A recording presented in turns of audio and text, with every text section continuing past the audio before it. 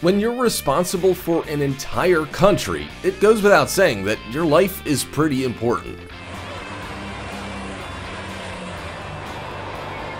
But not everyone will like the decisions you make, which can put you in a tricky position. Every day, you're at risk and require protection. From a personal army for one president to movable barricades for another, here are 15 of the most protected presidents in the world.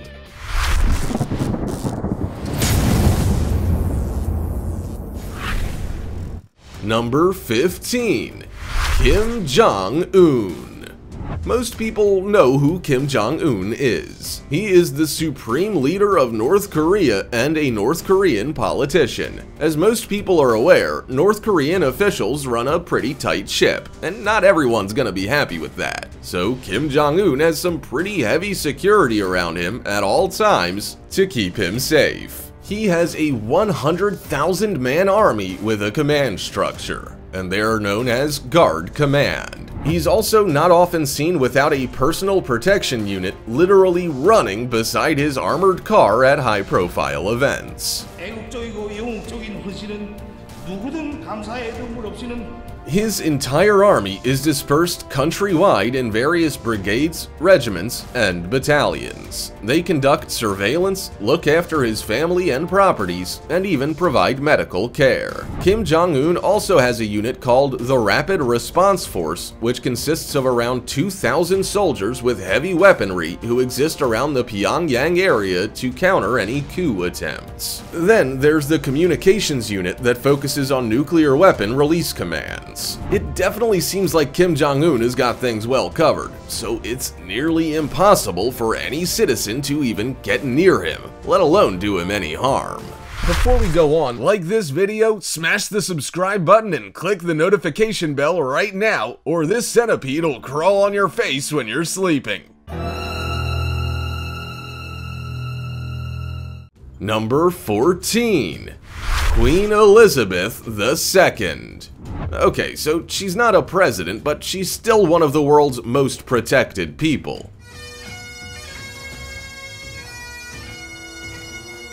Queen Elizabeth II has been ruling for longer than any other monarch in British history. She is loved, respected, and well protected. And by well protected, we really do mean well protected. Queen Elizabeth II has the Royal Protection Squad on her side, consisting of Scotland Yard members who provide 24-hour protection and security for the royal family.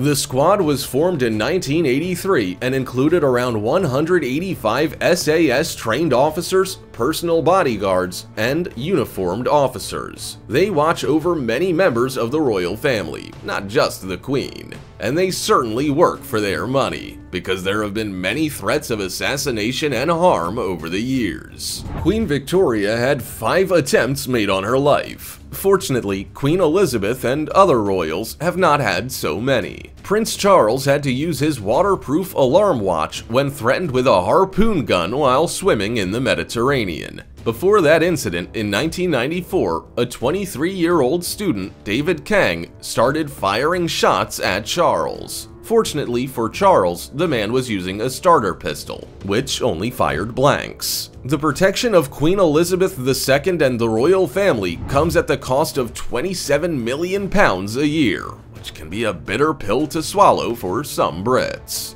Number 13. President Donald Trump. When you're the president of a country with, let's just say, a lot going on, your protection is gonna be necessary.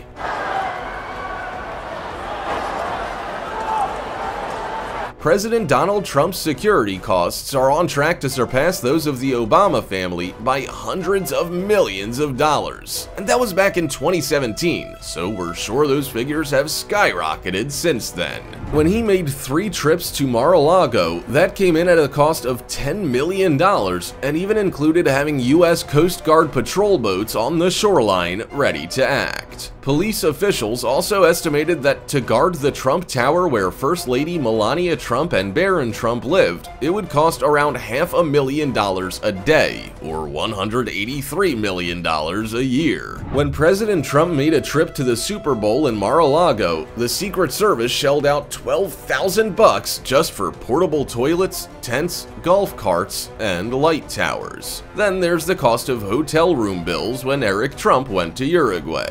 Those came in at about $100,000. Armed guards follow President Trump everywhere he goes, including when he travels in his limousine or by Air Force One. Even his food is monitored, as security agents have to know what goes into it to stop him from being poisoned. When they travel, his security personnel carry his blood type in case he needs a transfusion, and sniffer dogs to sniff out bombs. Number 12. Vladimir Putin.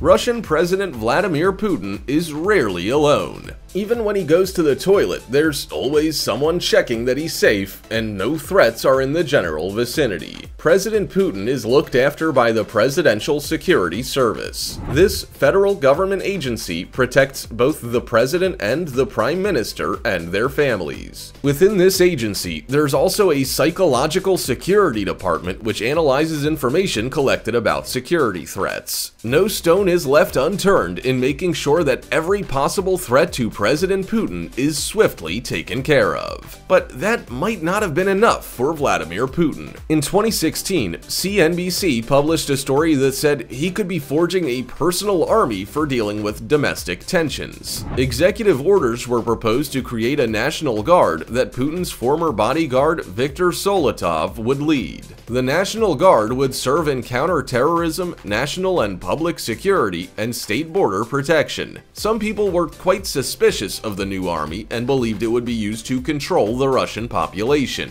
The Guard would answer to the government rather than a minister. Number 11. Xi Jinping. The president of China, Xi Jinping, is easily one of the world's most protected presidents. Along with Communist Party officials, he is protected by the Central Security Bureau, which is an elite guard and secretive organization. Because Xi Jinping mostly keeps a low profile, most people were not aware of just how much security he needed. We were given an insight into it back in 2017, though, when he visited Hong Kong. The entire area was encompassed in a massive security blanket. Parts of the city were shut down, and 11,000 police officers were brought in for protection. They made use of helicopters and 6-foot movable barricades to offer as much protection as possible. For his day-to-day care, the Central Security Bureau offers Xi Jinping much-needed peace of mind. They are responsible for all senior Chinese government's protection and protection of military leaders and the Communist Party. They also have full control over the People's Liberation Army's Central Guard unit. There are more than 8,000 people in the Bureau, with 7 groups and 36 squadrons. They all have their own missions, including protecting the Premier of State Council and the Communist Party's General Secretary. Number 10. Mohammed bin Salman. The Crown Prince of Saudi Arabia, Mohammed bin Salman, may not be the most heavily protected man in the world, but that's not to say it won't yet happen. If recent history has shown us anything, security situations can change at the drop of a hat. The Crown Prince hasn't been on the best terms with his father, King Salman bin Abdulaziz Al Saud. Rumors were circulating last year that the family fallout could lead to Mohammed being kicked out of office. But Mohammed is not having any of that. He has started forming a colossal security network around himself to make sure that doesn't happen. He spent over a year influencing the military and security agencies in Saudi Arabia. He did this by promoting young officers who showed their loyalty to him. He even managed to arrange it so that higher-ups reported to him, not someone else. The Saudi Royal Guard, Land Forces, Air Force, Navy, Armed Forces, and Air Defense all report to him. What's more, Mohammed had around 800 new officer positions planned by the end of 2019. Number 9. Recep Tayyip Erdogan. Recep Tayyip Erdogan is the president of Turkey, and it's okay if you're confused about why we think he's one of the most protected presidents in the world. It's true that he only has a security detail of 60 people, but those 60 people are definitely some you don't want to mess with. He probably feels entirely safe when in their presence. The 60-man bodyguard detail is called the Mustachiers. It's a cute play on words, but there's nothing cute about these men. Aside from their pretty awesome mustaches, they're all quite muscly, burly men who provide the president with an incredibly high level of protection and service. For example, when he visited Washington, D.C., people were on site protesting. The Mustachiers, without a second thought, kicked the living daylights out of many of those protesters and caused a nightmare for police. Some of them were charged, but those charges were later dropped. The dropping of the charges happened to coincide with the president's meeting with the Secretary of State, Rex Tillerson. When he visited again in 2019, police, the Secret Service, and the U.S. State Department were all bracing themselves for his return. They didn't want a repeat performance from his fierce unit of bodyguards. Number 8. Shinzo Abe. Shinzo Abe was the longest-serving prime minister in Japanese history. He served as the president of the Liberal Democratic Party and the Prime Minister of Japan from 2006 to 2007, then from 2012 to 2020. He was even briefly the leader of the opposition in 2012. When you've been in office for that long, it pays to have a lot of protection. There are gonna be people who don't like how you do things or think you've been in power for long enough. So Shinzo Abe had a pretty dedicated security unit. In the past, it wasn't uncommon for Shinzo Abe to have a security team of around 9,000 people to handle his travel security needs. Even when he visited a shrine, he had to have bodyguards with him at all times. As far as bodyguards go, they're often quite scary. And they have to be. They don't want to look weak or like they can't protect you, but it's possible to have both an expert team and one that's really polite. For example, when his motorcade was on a highway in 2016, they chose to travel with traffic rather than closing the road and having it all to themselves. Then, when they needed to change lanes, a security staff member leaned out the window and gestured politely to other cars to let them in. Number 7. Alpha Condé. The president of Guinea, Alpha Condé, is one of the most protected presidents in the world. He's also the first democratically elected president, which we are sure comes with its own set of challenges. And we're not wrong. He is one of the most heavily protected presidents for good reason. In 2011, his political opponents tried to assassinate him in his own home. Thanks to his extraordinary security force, they didn't manage to succeed. In saying that, it was hard work keeping it that way. A 2-hour battle ensued, with fighting scenes you thought you'd only see in a movie. There were hostile gunmen, a grenade launcher, and dangerous weapons. Then, just after he announced the first attack, there was a second one. It's clear to see that Alpha Condé's security detail's doing a top-notch job. Still, they're also hostile against the media. In 2016, they beat up a reporter because he photographed the president when he was leaving an assembly. But can you really blame them when so many people want their president to die? They're made of tough stuff, and they have to be. Number 6. Benjamin Netanyahu. The Prime Minister of Israel, Benjamin Netanyahu, has always had a solid team of security officials. After all, he finds himself repeatedly in the firing line regarding US-Israeli relations, which, by the way, are at crisis point more often than not. But in recent months, he's had to step up his security, which makes him one of the most protected prime ministers in the world. In July, Benjamin and his family both received extra protection because of protests and tensions between police, demonstrators, and Netanyahu supporters. Many demonstrators have been threatening to kill the Prime Minister, and there have even been demonstrations outside his family home. As a result, he has had to have both barriers and security guards positioned around his house to stop the thousands of demonstrators from inflicting damage and destruction. In saying that, supporters and protesters are probably in just as much need of protection. At one protest, anti-Netanyahu demonstrators were pepper sprayed, protesters were beaten, and one was even stabbed in the neck. Number 5. Ali Khamenei. When you're one of the world's most powerful leaders, you are, of course, gonna be one of the most protected. Let's first focus on why Ali Khamenei, the supreme leader of Iran, needs that protection. He has openly opposed Western influence for years and has even championed the slogan "Death to America" for just as long. در جمع کشورهای معاهده کننده که شرکت میکنن با ایران صحبت میکنن اونم شرکت کنن. He also wanted to make Tehran an ideological and geopolitical enemy of Israel and the United States. In saying that, he has made changes in recent years. He agreed to a nuclear deal with 6 world powers to curb his nuclear program. In exchange, the US and its partners would lift economic sanctions. There isn't a lot of information on how he's protected, but we would say that his protection levels are pretty high, in part due to how often his life has been put in danger. For example, he narrowly avoided being assassinated in 1981 at the Abu Zar Mosque. A young man placed a tape recorder with papers on his desk and then pressed a button. The loudspeaker on it began sounding like a whistle, and then it exploded.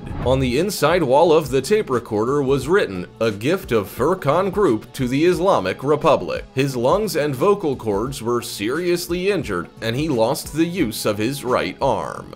Number 4. Paul Biya. All African presidents are heavily guarded, and Paul Biya, the Cameroon president, is no exception. In fact, he is definitely one of the most protected presidents in the world. He has been the president for almost 4 decades, and thanks to his top-notch security team, he hasn't been involved in any incidents since a coup d'etat in 1984. The Cameroonian coup attempt occurred when presidential palace guards tried to overthrow Paul Biya. It took several days of fighting to sort it out, and it's now one of the most critical events in Cameroon's history since its independence in 1960. Now, Paul travels in an armored Range Rover Sentinel and sometimes even armored limousines. The Range Rover has a price tag of around $500,000. He also has a pretty impressive motorcade, so you definitely know when Paul is out and about. Alongside the Range Rover, the motorcade also consists of 20 high-speed motorbikes, Land Cruisers, and Mercedes-Benz S-Classes. Every time he goes somewhere, he has over 20 bodyguards, which he has with him for both domestic and international travel. Number 3. Emmanuel Macron. Emmanuel Macron is the president of France who has not only had to worry about his own security, but that of his country. When he became the president in 2017, it was considered one of the most eventful and brutal election campaigns in recent history. This was mostly because France's domestic security was a hot topic, especially due to repeated terror attacks. Since he was elected, he promised to strengthen internal security, increase spending on security, and provide centers for people returning from fighting for the Islamic State. He also faced the prospect of reform within the French intelligence service, but this was not thought to help the S-List, which was a system for monitoring security threats. The list has been in existence since 1969 and has over 400,000 names of anarchists, terror suspects, ecologists, and organized crime figures. When it comes to his own protection, he relies on the Security Group for the Presidency of the Republic. This security unit of 60 trained people keeps the president safe and forms part of the National Police and National Gendarmerie. Number 2. Narendra Modi. Just like any other head of state, India's Prime Minister Narendra Modi has some pretty impressive security personnel keeping him safe. He gets 24-hour protection wherever he is and whatever he's doing. Whenever he's in a public setting, India's Prime Minister is surrounded by Special Protection Group soldiers who can take out a shooter within a fraction of a second. They are trained within the guidelines of the Secret Service of America and are never without their assault rifles, automatic guns, and revolvers. But as it turns out, Narendra Modi isn't the only one who gets such treatment. The SPG also provides security services to past prime ministers in India as well as their family members. The level of protection often depends on the threat perception and their position. Police and local government are in charge of making these decisions and organizing the protection. Whenever Narendra Modi or any past or future prime minister goes into a public area, the entire area is inspected by the Delhi Police Security Branch. The SPG is there on the day, and whole roads of traffic are blocked off to allow for a clear route through to their destination. Number 1. Emmerson Mnangagwa. Being the president of Zimbabwe takes a special kind of person. Every day, you can be in fear for your life, and you don't go anywhere without a security team keeping you safe.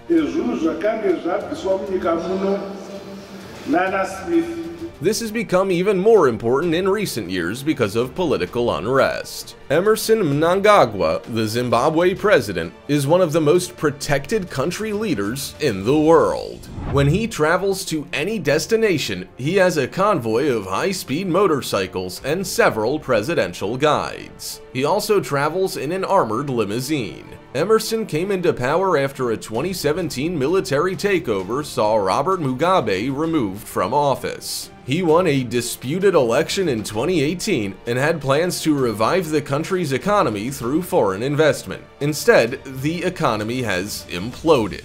Their inflation is the second highest in the world at 700%, and COVID-19 has only but added to the problem of food insecurity in 60% of the population. President Mnangagwa said his security forces would not relent, and he still pledged to fix the collapsing economy and corruption. If unsuccessful, who knows how much extra protection he'll need to stay safe. I don't know about you, but I don't think I would be all that comfortable having the country's problems on my shoulders while also just trying to stay alive. If you were president, which country would you like to lead? And could you handle it? Also, check out our other cool stuff showing up on screen right now. See you next time.